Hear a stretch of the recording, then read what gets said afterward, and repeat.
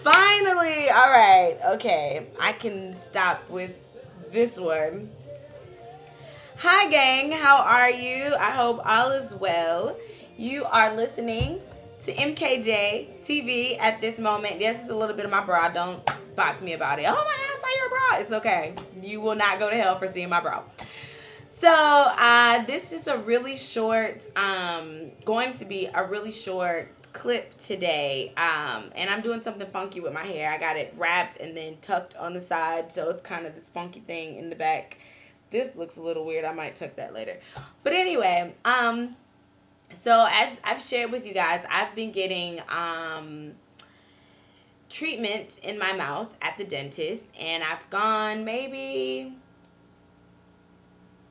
four times now, and they told me that I had to go a total of 8 times, possibly 8 times, to fully get the mouth repaired and working properly so that it won't injure me later or have any repercussions or blah, blah, blah, blah, blah. Now, initially when they told me, I was like, oh, okay. You know, I was preparing for the worst. I always prepare for the worst so that when the worst happens, it doesn't knock me over. And if it's not the worst, then it's cool and I'm genuinely excited. Well, I tried to apply that theory this time. The first time was definitely painful. And I was like, wait. It wasn't too painful. It was the needles to like numb the mouth was like extra.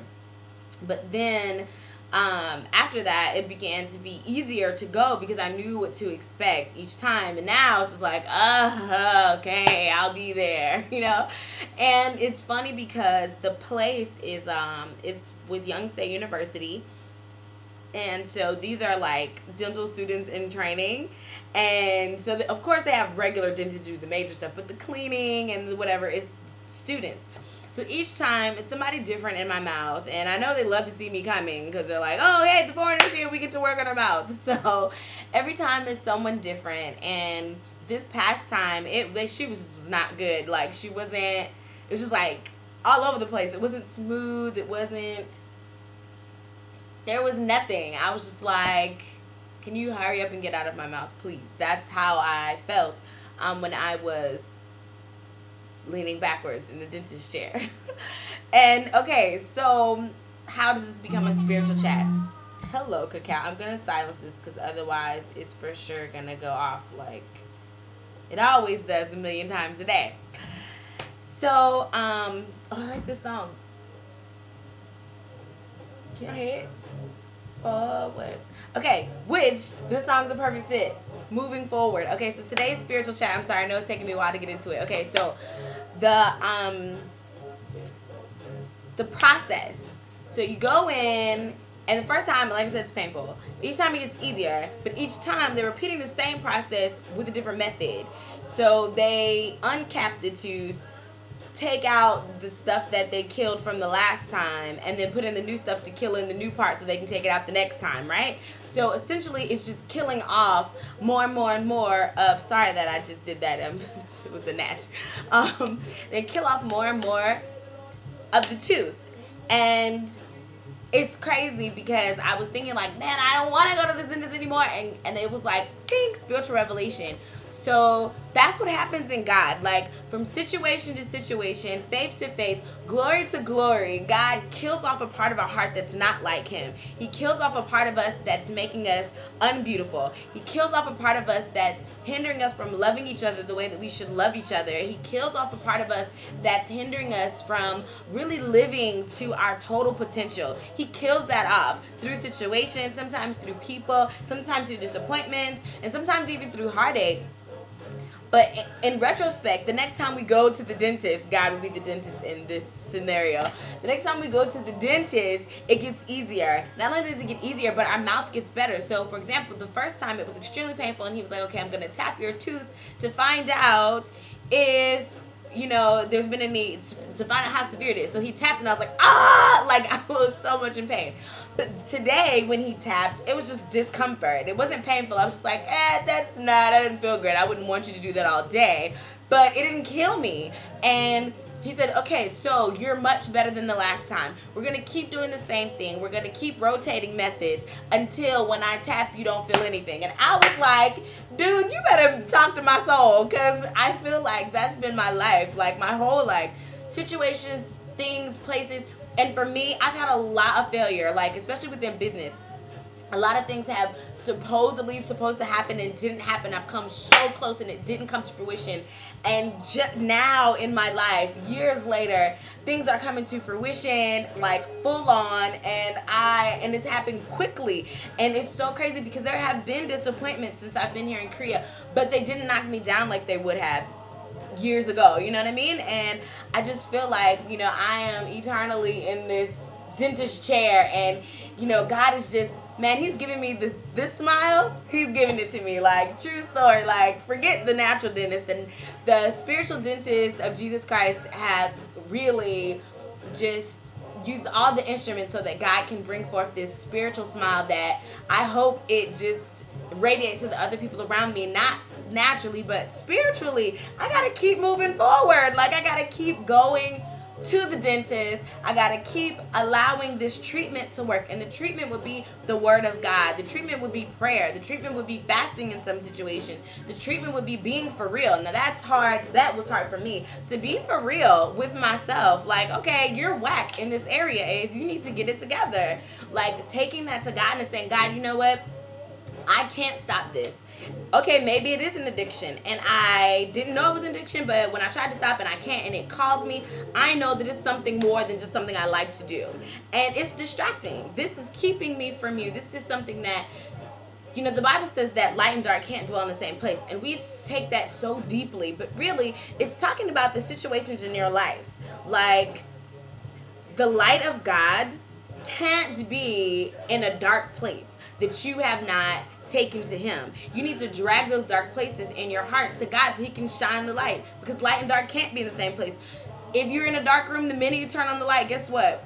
The darkness is gone, right? And so God just wants you to flip that switch in your life. And for me, I know that I've struggled with pornography like my whole life. I since I was 6.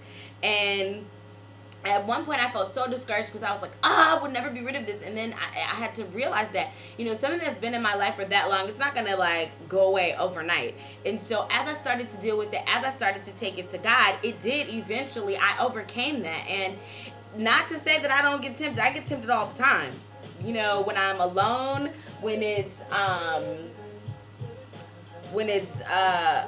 I'm lonely, like I said, when I'm lonely and it's at nighttime, you know, or it could be a really beautiful woman or a sex scene on a movie. Like, I get tempted all the time because it's in my flesh. But the awesome thing is, because I've been to the dentist, I only need to make that phone call and say, oh, hey, God, hey now. And immediately the substitution comes. Immediately that void is filled. And I don't know, it's just exciting for me to be on this journey and to be free, like not to be bound to myself and bound to the things in my flesh, you know, that keep me in that cycle. Because I was I lost so much money, I lost so much time just in that cycle of hours on end watching porn, and then even that coming into my relationships and sexually all of that. I lost so much time, but I'm so thankful that each trip to the dentist, God is a restorer. The Bible says he will restore unto you the years that the lotus worm and the cankerworm have taken from you. And I am so thankful that God has restored those years to me. I mean, in a matter of 3 years, I have accomplished quite a bit in a matter of 3 years. And I just am like, I know this because God had to work on my character. Like, God does not want to take you to a place where your flesh will get you caught up. Like, oh, I made it to the top, and then your character kicks in and you fall all the way down, you know? Like, God would much rather deal with your character gradually over time, take you to the top, let you succeed, and let you stay there. And I'm thankful for that. I don't want temporary success. Not spiritually, not naturally, not in my love life, not with my friends, and not with my family. I don't want temporary feel good. I want a constant victory. I want to be a conqueror, more than a conqueror. And when we think about that scripture, I'm sorry I'm getting excited. I hope I'm not yelling at you, but when you think about that scripture, being more than a conqueror, we always think about it as, you know, the specific situation, but a conqueror is someone who wins one battle. They've won the war. You know, you get to say, I won, they conquered. They've overcome. But to be more than a conqueror is someone who is always overcoming. I want to always overcome in every area of my life. I want to stay consistently on top. Like, I don't want to ever have to re-battle it out. Like, I want to fight and have it done and have it be like, I can't mess with her, she gangsta. Spread the word. She gangsta, don't mess with her. And so that's really and truly what I want to feel like spiritually in every area of my life. I want to be more than a conqueror. I don't want to be a one-hit wonder. I don't want to have to stand on the same testimony years and years and years and years and years. I don't want it to be, whoa, I know there's a God because he did this one thing. No, I want it to be, I am so in love with my God because he's always doing these things through me, because I'm always taking myself to him to be worked on. And so today the dentist said, we'll try out next week to see how this tap feels, right? To see if it still hurts or if you're feeling better. If you're feeling better, then we'll finish your treatment. If you're not, then we'll keep doing the treatment as long as it needs to, because we have to kill all of this, because this is all infected and it's inside the tooth. And if your inside continues to be infected, it will continue to affect the rest of the tooth around it. It will continue to cause you pain. It'll continue to smell. It'll continue to be rotten, and that's not what you want, because when the inside is decaying, it affects everything around it. And I don't want to decay inside spiritually. I don't want to ever be in a place where what's going on with me inside starts to stink and affect and spread everything else around me. Instead, I want to be more than a conqueror. I want to conquer my flesh constantly.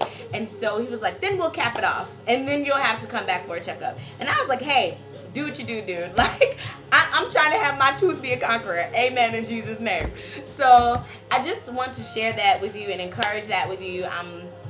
Man, I mean, it spoke to me. I don't know if it's speaking to you, but it spoke to me that, you know, it's a process. There's never a place where you've arrived. You know what I mean? Never let anybody tell you that they've arrived. You know, whether it's paying your tithes, understanding why. Because I go through that. I be like, Lord, man, for real, do you really need this? Do you really need this 10%? Dude, come on. So I go through that, whether it's paying your tithes, having faith for things that you cannot see, having faith for people's souls that they will be saved, because sometimes people totally just like, I don't care, I'm a party in hell, which we all know is not the case. No one's partying in hell, like, truly. So I hope that you've been encouraged to be a conqueror. Drag those things to the light. Seek out that constant treatment. Let God go ahead and numb your mouth. Go ahead and extract that's not supposed to be there. Put in the treatment, work on it, and take out what's dead. And I'm so thankful for the process. I am so grateful for the process that is allowing me to enjoy life more and more and more from a different perspective. And I know some of you don't believe that God is real. And I know some of you believe that Jesus Christ is just a myth from a really nice story from a long time ago that people have been added to and taken from. And that's fine. For me, in my life, time and time again, my experience has proved otherwise. It is not just a myth and happenstance and coincidence. It is no scientific explanation. And on that note, I just want to say this. I've been talking to a lot of people about God and why I believe in God and etc. For me, I'm an intellectual. I like to read. I like to learn things. I like science. I love it. But if you could deduce the authority of my life, the author and the finisher of my faith, if you could deduce him to a mathematical equation, a scientific theory, an afterthought of revelation, I wouldn't serve him. I'm just being honest. I would totally not be a Christian. Because if you can do it, I can do it. I need something greater than me. I need something that is beyond my small frame of thinking.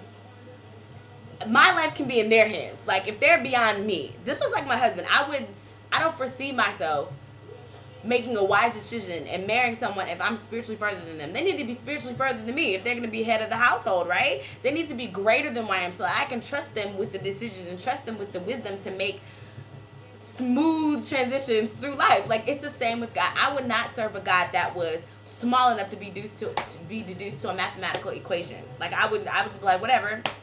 That's not bomb. I need a gangster God. I need a champion God who's bigger than math, who's bigger than equations. And so, anyway, I just really hope that God has spoken to you. He spoke to me, man. Like, I'm all about this dental process. And it's a process that everyone, my whole life, is scary. It's scary. Oh my gosh, that's the one thing you don't. I love this song, by the way. I don't know if y'all can hear it, but you don't need to get don't let your mouth get that bad to get a root canal. Oh my God. And that's what happens spiritually. People say, don't take that to God. Don't live for God. Don't be bold for God. Like, ooh, don't pray out loud. Don't let people know you're a Christian. You can be a Christian, but be a quiet Christian. Be a closet Christian. You know, like, that's what people tell you. Like, don't do it. And then when you get in it, it's like, okay, it was uncomfortable, but it was not that bad. And I could so do this again. And it's worth it in the end. So I am thankful, like I said, for the process. I'm thankful that I didn't listen to people tell me, you know, God isn't real and you don't need all of that. You can do it yourself. I would not give myself a root canal. Hello, somebody. I just wouldn't. As my friend Toy would say, annyeong, which is hello in Korean. Hello, annyeong. I would not give myself a root canal. Clearly not. So I would let the professional do it. The one who knows what they're doing. The author and the finisher of my faith, who according to Jeremiah 29:11 knew the thoughts and plans that he had for me long before I was even thought about. That man, he can give me a root canal any day of the week because he knows what he's doing. He designed me perfectly. He has my destiny in his hands, and he literally killed himself to make sure, to make sure that I got to my end. I got to my expected end. That's awesome. No one else can say that. So I hope you're encouraged. I'm sorry, I can talk about God all day, so I don't want to make this a really long video, but I hope you were encouraged. Hope God blessed you, and glory to the Lamb of God. Molly Music. If you're subscribed to me, you can go to my my playlist and just click on Molly Music, and you can click on it, and I love his music. So yeah, man, glory and hallelujah to the Lamb of God. So I hope I encourage you guys. Hope you have a blessed and fabulous day. Mwah! Till next time. Bye.